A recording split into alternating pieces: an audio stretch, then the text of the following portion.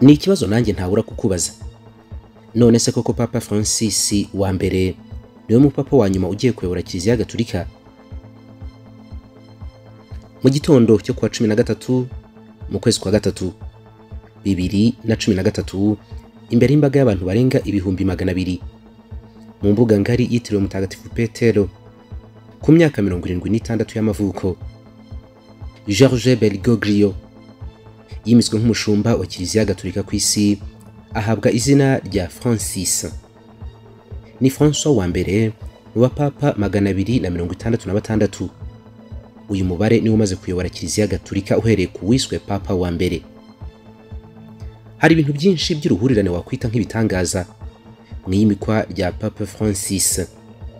Icyambere cyatinzweho cyane ni uburyo Papa Francis akimara kwimikwa, inkuba y'ubukana bukaze yakubise agasongero ka bazilika yitiriwe Umutagatifu Petero, inakubita ako kanya agasongero k'urugo rwa papa.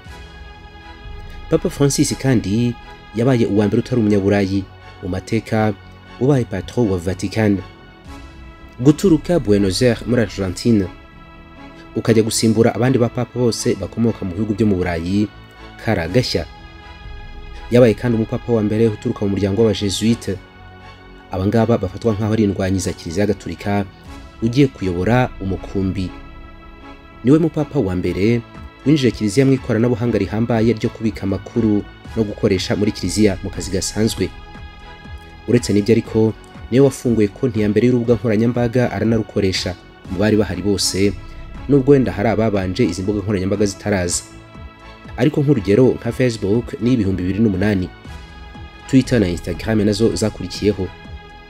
Wari wamubanjirije ni Papa Benoit 16. Ntabwo yigeze bijyamo na gatoya ibyo gukoresha imbuga nkoranyambaga. Yarazwiho kwikoreshereza cyane ikarine, ikaramu na agenda mu gutangaza ubutumwa.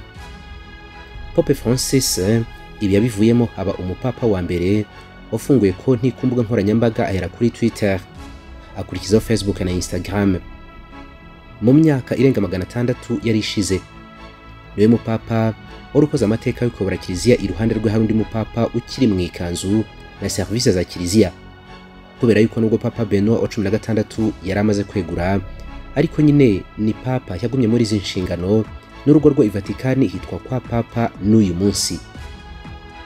Byaragahigo kari kamaze imyaka 600. Uyu mugabo wigeze kuba umurinzi w'utubari n'utubyiniro nka bouncer, wateruraga batishyuye n'abateje akajagara akajugunya hanze. Yaje kwirundurira mu iyobokamana, abona impamyabumenyi ihanitse cyane mu bijyanye n'ubutabire na filozofiya. Uyu munsi niwe muyobozi mu isi uvuga ari kumvikana ugereranyije n'abandi basigaye. Uretse Pope Innocent wabayeho mu kinyejana cya 12 na Papa Jean Paul wa kabiri waranze ikinyejana cya 20 n'icya 21, Pope Francis ari ku rutonde rw'abapapa batandatu bakunzwe kurusha abandi bose mu mateka ya Kiriziya Gatolika mu myaka yose ishize. Akanashyirwa ariko ku rutonde rw'abapapa batanu bazanye impinduka z'akataraboneka muri Kiriziya Gatolika mu myaka irenga 1800. Nyamara izina rye ariko nanone hari abahanuzi benshi n'abapfumu bazi gutobora ibihe ngo basanga ari we muyobozi wa nyuma ubayeho wa Kiriziya Gatolika, kubera yuko ngo nyuma ye hashobora kwaduka intambara kirimbuzi ikomeye cyane ishobora kuba imperuka y'ibihe. Hari n'abadatinya kuvuga yuko ari we ya nyamaswa ivugwa muri Bibiliya mu byahishuwe.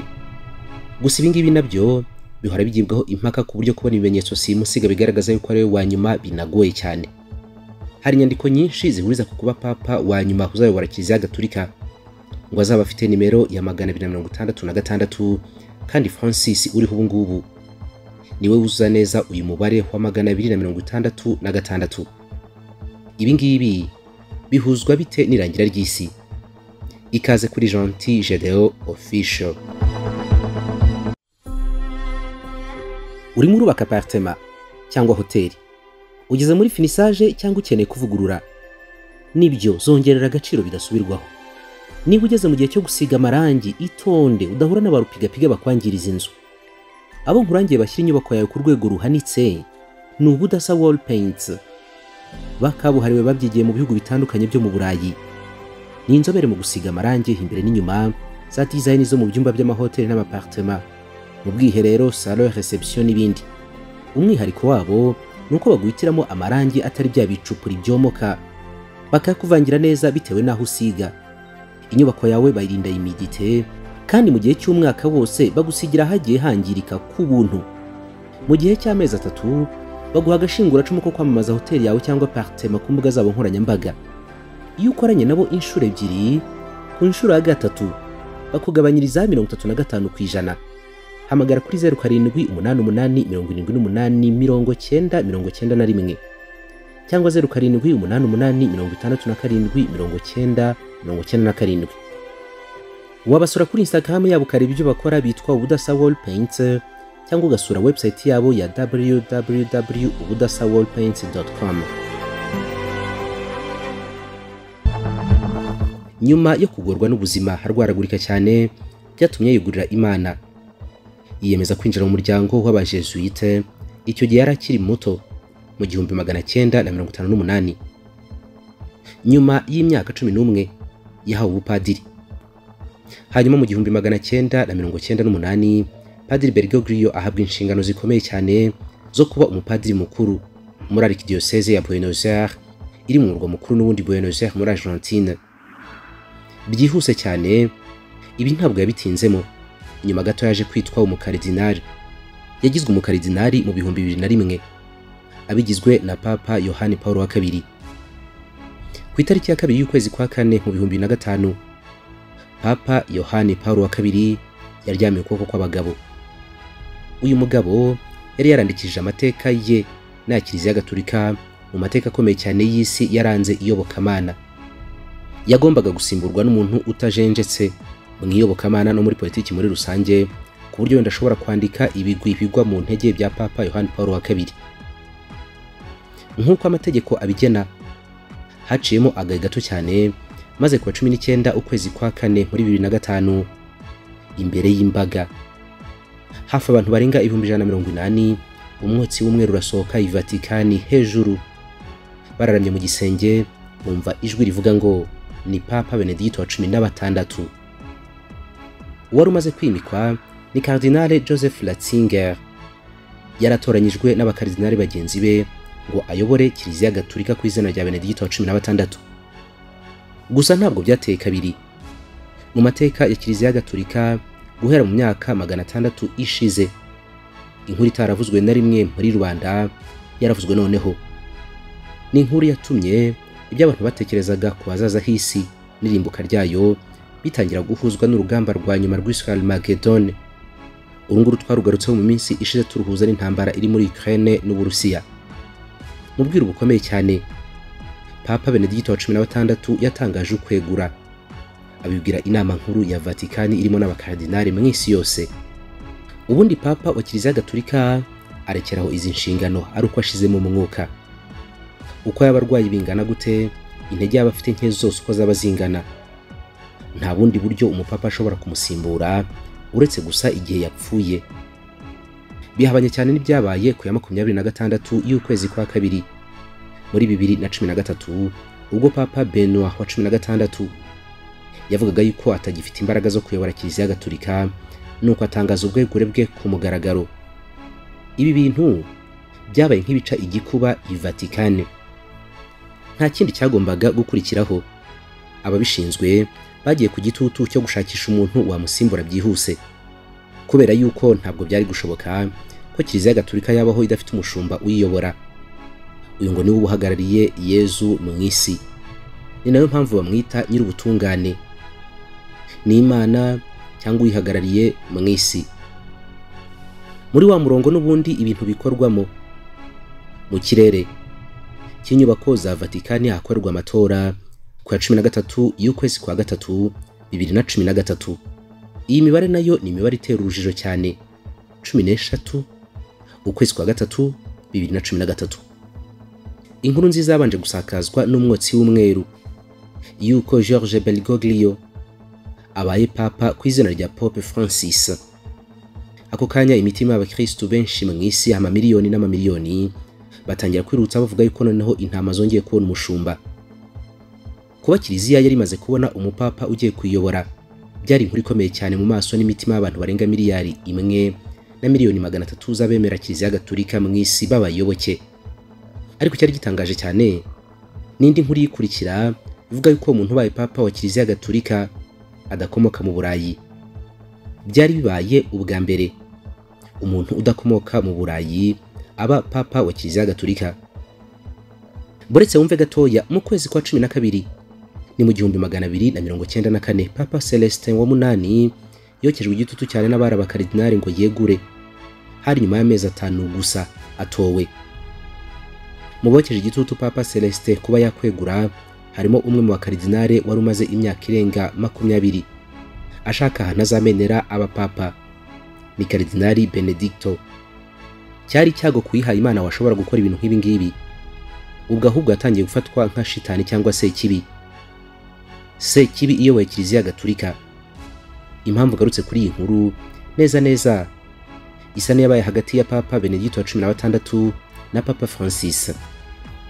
Amateka agaragaza yuko Kardinale Benedicto amaze kuba papa mu kwezi kwa 4 1294 agahabwa n'izina rya Papa Boniface wa munani.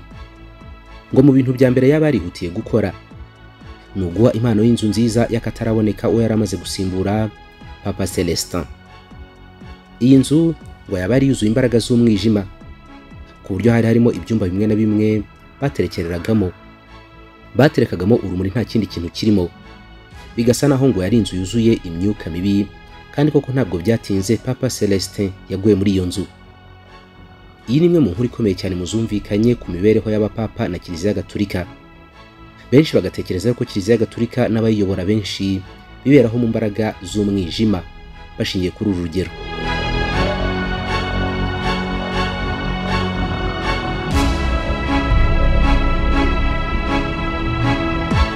Ukurangira ku isi kwemezwa hagati ya siyanse ndetse n'imyemerere ishingiye kuyoboka Imana nibyo bigarukaho cyane mu kwemeza koko niba hari imperuka ihari.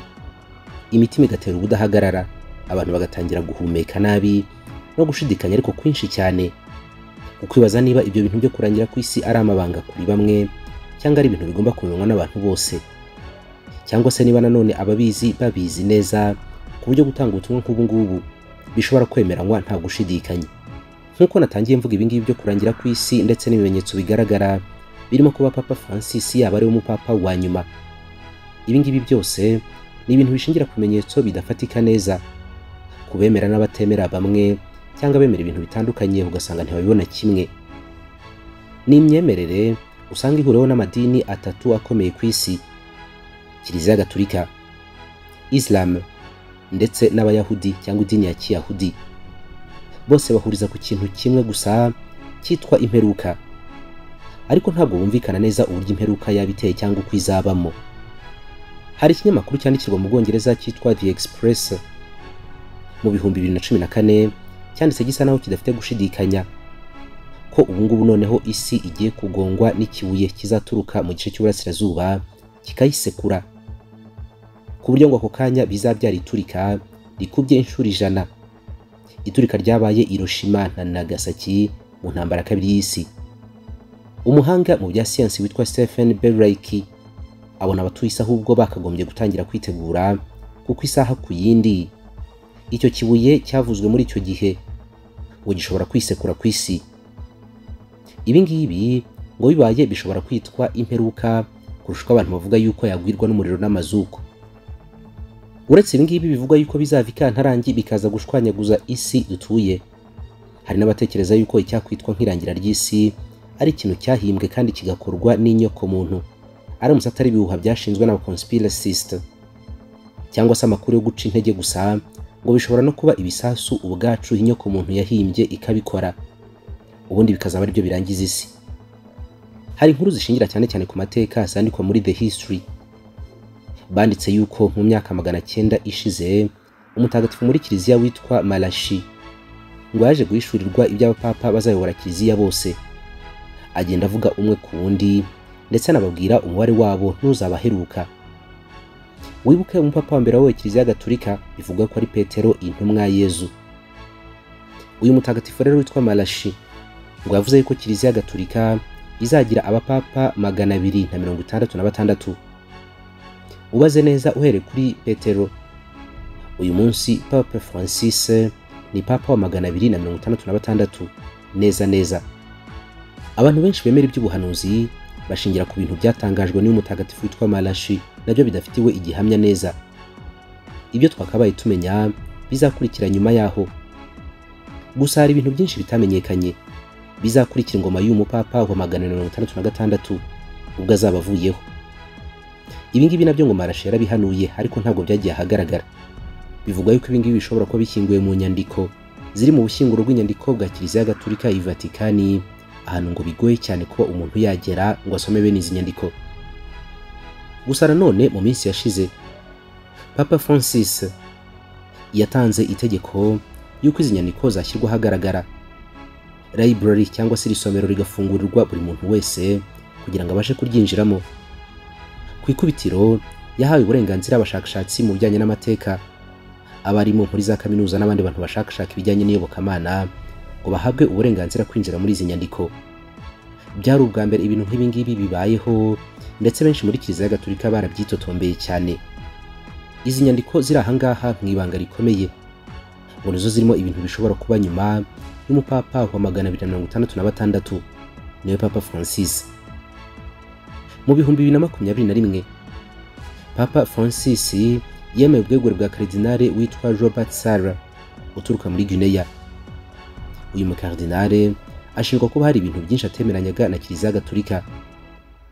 Muri ibyo bintu batemeranyaga hari kuba abimukira bambuka imipaka hirya no hino. Ngo iyo Kiriziya itaza kwitambika, isi ibituwe n'abantu benshi b'Abayisilamu. Papa Francis kandi ubwe yumvikanye avuga yuko ku bantu baryamana bahuje ibitsina ngo niba bemera Imana we nta kintu na kimwe yabasha kubikora ngo bacire urubanza. Bidateye kabiri kandi Papa Francis nanone yumvikanye avuga yuko Bibiliya ntagatifu ikwiye gukorerwa amavugurura ikongerwamo ibindi bintu runaka bitamenyekanye. Mu 2018 uwahoze ari guverineri wa Vatikani bwana Carlo Mario Vigano yasabye Papa yuko yakwegura. Kubera iki yabimusabye? Byavuye ku kibazo cy'abapadiri basambanyaga abana batoya, ariko Kiriziya Gatolika ntigira ikintu na kimwe yabikoraho. Ibi ngibi rero bituma umunyamakuru wandika mu iyobokamana witwa Colm Oldman avuga ko inyandiko za Carlo ari ukuzitondera cyane. Uyu yabwiye Al Jazeera ati mu myaka 2000 Kiriziya imaze ishinzwe nta muyobozi n'umwe ukomeye wigeze asaba Papa kwegura, cyane cyane umuyobozi wundi usanzwe. Ati ndatekereza ko dukwiriye gushishoza kubera yuko Vigano afite gahunda ye bwite itandukanye na gahunda ya Kiriziya. Ku butegetsi bwa Papa Francis nibwo Kiriziya Gatolika yagiye ihura n'ibibazo bitandukanye byagiye bikurana mu myaka myinshi yari yabanje. Atarajya ku butegetsi bwa Kiriziya ariko bisa naho bisandaye ku butegetsi bwe, nk'ikibazo kijyanye no gukuramo inda, ikibazo cy'abantu baryamana bahuje ibitsina, ukwiganza gukomeye cyane ko abapadiri n'abandi bihaye Imana bashaka gushaka abagore, no kwisanga Kiriziya Gatolika igomba gufata uruhande mu ntambara, ibintu bitaherukaga mu myaka nibura 700 ishize. Ibi ngibi byose ngo ni ibintu byatuma Papa Francis yashyirwa ku munzani agahabwa amanota runaka mu buryo bumwe cyangwa ubundi. Banyarwanda batura Rwanda, hehe n'ikibazo cyo kugura, kugurisha cyangwa gukodesha? Igisubizo ubu ni Auto House Limited. Tubafitiye amazu n'amamodoka meza utasanga handi ku giciro kinogeye buri wese. Tubafitiye ibibanza by'ubwoko bwose, yaba ibyo gutura, iby'ubucuruzi n'iby'inganda, kandi tukabafasha kubona autorisation de bâtir zabyo. Ku bindi bisobanuro mwaduhamagara kuri 0788 90 80 74 cyangwa mukadusura ku rubuga rwacu rwo wa@autohouse.rawa. Mwana dukurikira ku mbuga nkoranyambaga zacu arizo Auto House Limited, yaba kuri Facebook, Instagram na YouTube. Ikaze muri Auto House Limited. Kiriziya Gatolika kandi usanga isa naho yafashe ijambo rya nyuma ku bitekerezo biganisha ku mibereho y'abantu, guhangana n'amapfa, indwara z'ibyorezo, intambara za hato na hato n'ibindi byose watekereza ku mibereho y'abantu batuye mu isi. Hari abantu batekereza ko byinshi mu bibazo byaganisha isi mu marembera yayo no muri Kiriziya Gatolika igomba kugiraho ijambo byanze bikunze. nk'urugero nko gusenywa k'umuryango w'ubumwe bw'Uburayi. Kiriziya Gatolika igomba kugira ijambo ibivugaho intambara zikomeye cyane ziri hirya no hino ku isi, harimo n'iraje ishinga abantu benshi umunsi iri muri Ukraine, mu Bushinwa n'ahandi. Nta gihe gishize ari ku cyumweru Papa Francis agaragara mu ruhame ayoboye amasengesho mu bitaro bya Gemelli. Hari nyuma y'icyumweru kimwe gusa abazwe amara mu 2021. Nyuma yaho kandi mu ntangiriro za 2022 yari yatwawe igitaraganya kwa muganga bivugwa yuko ameze nabi. Uyu munsi tuvugana Papa Francis ari kugendera mu kagare kubera yuko afite ikibazo cyo mu mavi. Uribaza umunsi tuzabyuka tukumva ngo Papa Francis ntabwo agihari, ntabwo tubimwifuriza ariko nanone ni umuntu bizagenda gute? Hari abantu batekereza yuko Papa Francis ubuzima bwe bushobora kurangirana n'ibibazo bikomeye cyane biri ku isi n'ubundi byakoreka umubumbe nk'intambara zikaze, ibyorezo n'ibindi. Byinshi mu bitekerezo dushyira mu nkuru nk'izi ngizi biba ari ibitekerezo byatanzwe n'abantu ushobora kwizera cyangwa ntubizere kubera ko ari uburenganzira bwawe, ndetse n'ibitekerezo byinshi duterura n'ubundi ahantu hagiriwe impaka. Byinshi muri ibi ngibi byandikwa ahantu n'ubundi bigaragara ko hajya inkuru zishobora guteza impaka. Biba ari uburenganzira bw'umusomyi cyangwa uwumva kwemera ibi bintu cyangwa kubihakana, kubijyaho impaka cyangwa se kutabyemera na gato. Byagiye byandikwa yuko byagenda kose isi mu bintu bishobora kuyirangiza icyambere ari intwaro za nucleaire n'ibi bisasu byirirwa bizerera umunsi ku munsi kandi ibihugu bikabipfa. Ni ibintu rero ubundi abantu batekereza ko bidashobora gutinda cyane kubera uburyo intambara zigenda zifata indi ntera, kandi bagasanga aho bukera ibihugu bikaze bishobora kubyuka bikarasana. Muri iki kinyejana cy'imyaka igoye cyane yo gushyamirana n'intambara zikaze zishobora kurangiza umubumbe, ni naho Papa Francis ayoboreye Kiriziya Gatolika kandi akagomba kugira ijambo rya nyuma n'ubundi muri ibyo bitekerezo by'intambara no gutanga umurongo uboneye ku isi. Aho niho benshi bahera batekereza yuko yaba ari we wa nyuma uzayobora Kiriziya Gatolika. Ibihe byiza mwese, naho ubutaha.